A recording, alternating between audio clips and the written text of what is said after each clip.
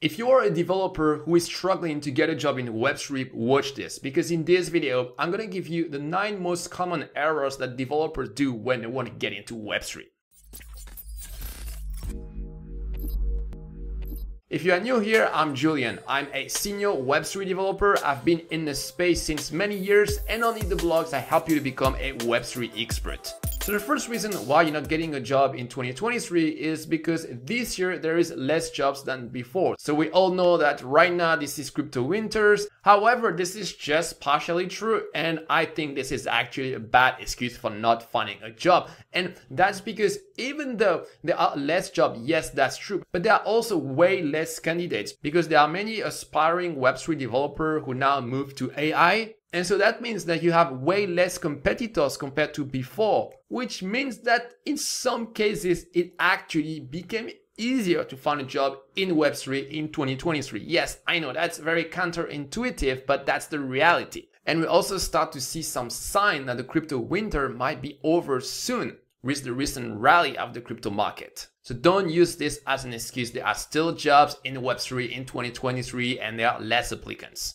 So the second reason why you're struggling to get a job in Web3 is because you are too demanding. So maybe that you are still a junior Web3 developer, but you target jobs that have a very high pay. Like sometimes we hear some crazy salary of 200K, 300K, etc. But if all you've done is just follow a few tutorials here and there, you don't qualify for this job, so just be less demanding. And also one other thing you can do is instead of trying to get a full-time job, you can try to get some freelance gig first. Freelance gigs are much easier to get, especially as a junior. And that's really a great way to get your foot in the door. So first you get a small freelance gig that doesn't necessarily pay very well, but then you have something to put on your CV. Then you leverage this to have a slightly better freelance gig, etc. up to the point when you get your first full-time job. And then finally, you're part of the club. Another reason why you're not getting a job in Web3 is because you are too junior. So maybe that you've just watched tutorial here and there, but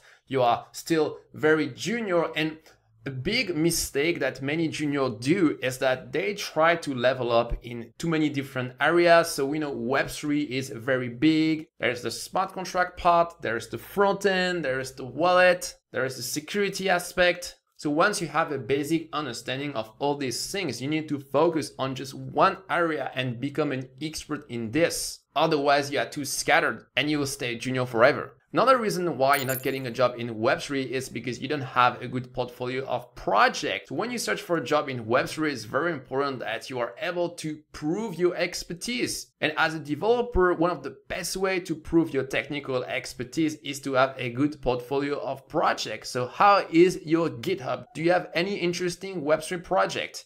And if you just follow some YouTube videos, most likely that's not the case. You also need to build your own project and make them really polished and deploy them, give them a real URL, test them, do a nice README, basically do everything you can to show that you treat this project very seriously. Another reason why you're not getting a job in Web3 is because you don't have any online presence. And that is especially true if you are a junior, because in that case, employers want to make sure that you are very passionate about Web3 and this is not just something that you do just to make some money, but you don't really care about it. And one of the best ways to demonstrate this is through social media. So do you have any Twitter, or are you active on any other social media? Do you have a blog where you write articles about Web3? This kind of thing can be very important. Another reason why you're not getting a job in Web3 is because you don't know how to sell yourself. And one of the biggest issues I see over and over is people who don't know how to position themselves well. For example, if you just say that you are a Web3 developer, this is very vague. It can mean very different things.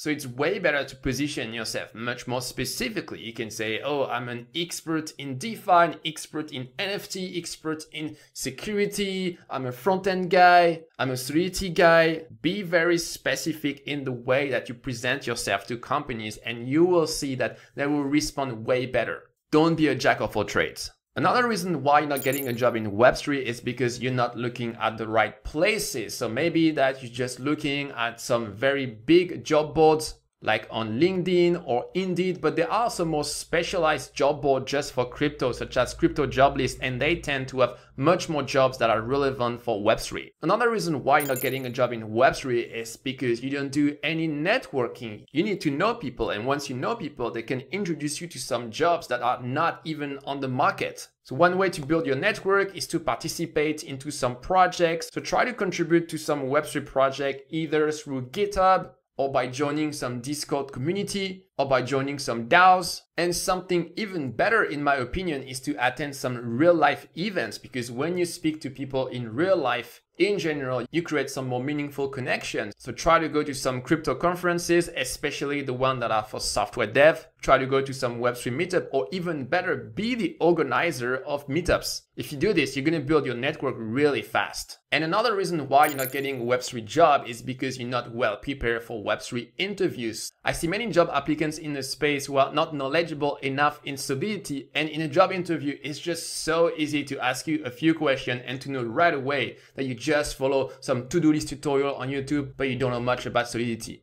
So you have to anticipate this harder question that you will have in job interviews. But before you even start to apply to jobs, you need to make sure that you already have all the skills required. And so for that, I've created a full roadmap that explains you all the skills that you need to have as a Web3 developer. And to see this roadmap, go watch my free masterclass. The link is in the description. That's it for this video. Bye.